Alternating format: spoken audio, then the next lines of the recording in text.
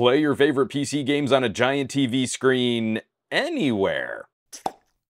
We can keep this one short and sweet. I recently did a video on the Rokid Station. It's a portable, battery-powered Android TV designed to work with Rokid glasses. These are the Rokid Max AR glasses. Now, Rokid is not sponsoring this video.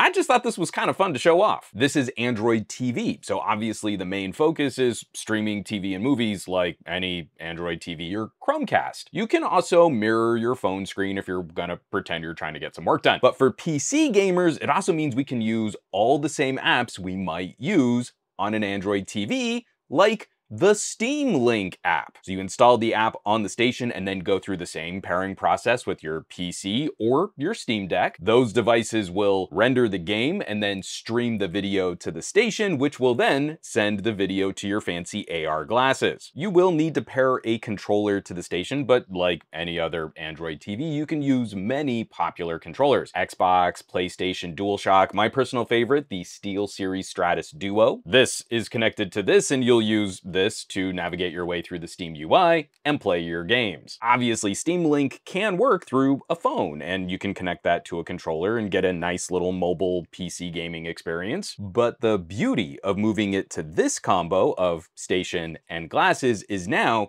you can game on a big screen projected out in space in front of you, instead of a dedicated handheld that you stare down at to look at a little screen. You can rival the largest TV in your house and sit in any way you might be most comfortable, or you could even lie down and project up on the ceiling. Now, like any other Steam Link solution, your experience will depend on a number of factors like latency and data connections. Obviously, this performs better when I'm gaming on my workstation, which has a dedicated Ethernet connection to my router, than over Wi-Fi with my Steam Deck. But this is funny because I still kind of like the Steam Deck solution too, where I can leave my deck docked and fully charged, but play anywhere I want with my glasses. Then, when I want to take my deck out with me, it's fully charged and ready for more. The station isn't doing much heavy lifting, it's just acting as a pass-through, so you should get decent battery life, at least a good 4 or 5 hours of gaming, depending on your network connection and how bright you make the glasses displays. And this isn't just a singular purchase where you have to use the station with the glasses and they only work together like this. The station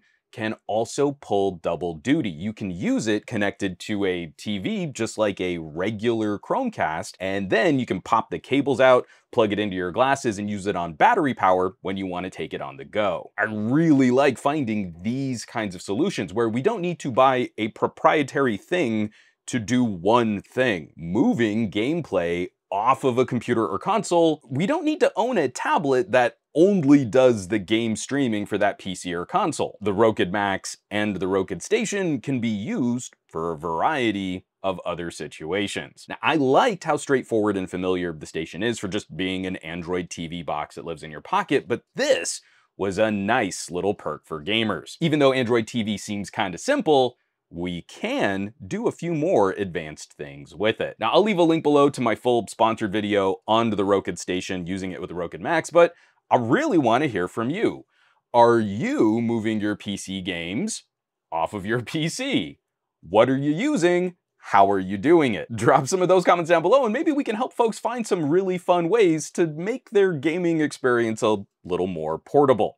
As always, thanks so much for watching, sharing, and subscribing to this channel. All the support lately has been absolutely fantastic. Those of you clicking on links and descriptions and hitting my home site, SomeGadgetGuy.com, or maybe you're joining the list of names scrolling by on your screen from my Patreon. That's patreon.com/SomeGadgetGuy. They're basically the coolest tech pals in the universe. So I hope you'll check them out. Now, you know where you can find me around the rest of the internet. I'm basically at SomeGadgetGuy everywhere I can lock down that handle. I'm spending most of my time these days posting on the Mastodon, spending a little time sharing some photos on the Flickrs, a little less so on the Facebooks and the Twitters and the Instagrams, but I will catch you all on the next video.